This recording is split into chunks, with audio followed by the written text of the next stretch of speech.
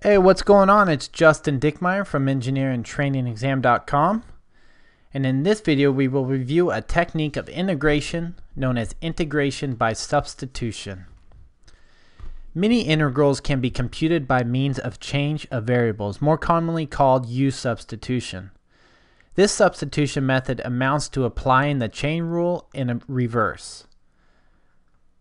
So in other words, to compute the integral of f(x), where x is equal to a function gx, g prime of x dx, we let u equal to gx, and then du is equal to g prime of x dx. So when we substitute this back into the integral, we get the integral of f u du, which is equal to big F u, which is equal to big F gx, where f is the antiderivative of the function f. So let's illustrate this using an example. Let's compute the integral of 2x x squared minus 1 to the fourth dx by making a substitution. So we'll say u is equal to x squared minus 1, and du is then equal to 2x dx. So u, this is gx, and this is g prime of x dx. Now this integral then becomes the integral of x squared minus 1 to the fourth 2x dx, which then we can use our u substitution to get u to the fourth times, or u to the fourth du. So integrating that, we get u to the fifth divided by 5 plus c, which, putting back in our value for u, we get x squared minus 1 to the fifth divided by 5 plus c. So real simple process. All we do is pick a function for g and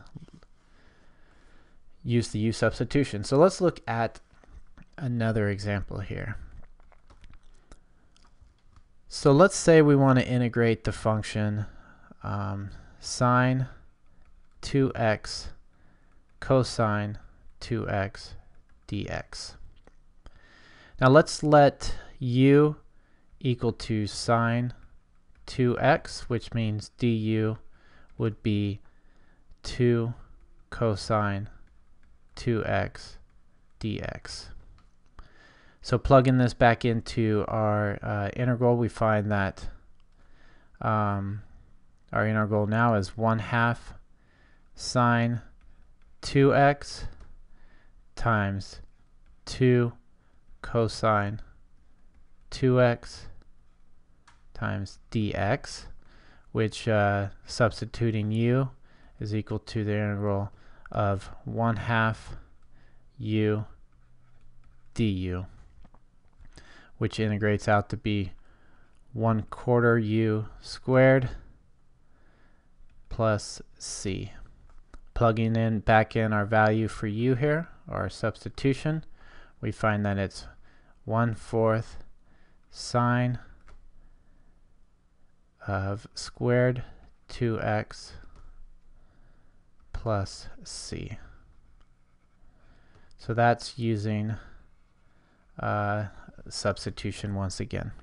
Now we can also evaluate definite integrals using substitution. So let's run through a quick example of doing that.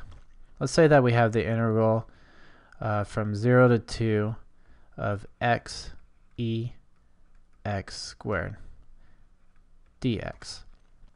Now we choose u to be say that x squared.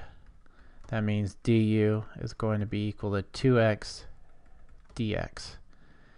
Now plugging this back into the integral and making sure that it remains equal to the original integral, we go 1/2 e to the x squared times 2x dx. And putting in our substitute, our y and our du, or sorry, our u and our du, we get the integral of 1/2 e to the u du, which integrates to be 1/2 eu plus c. Plugging back in our value of u, and we get 1/2 e to the x squared plus c. Now all we need to do is determine the definite integral by adding, integrating it, or doing the definite integral from 0 to 1 or 0 to 2. And plugging in those values, we find that it's 1/2 e to the 2 squared minus 1/2 e to the 0 squared, which is equal to 1/2 e to the 4th minus 1. And that's it.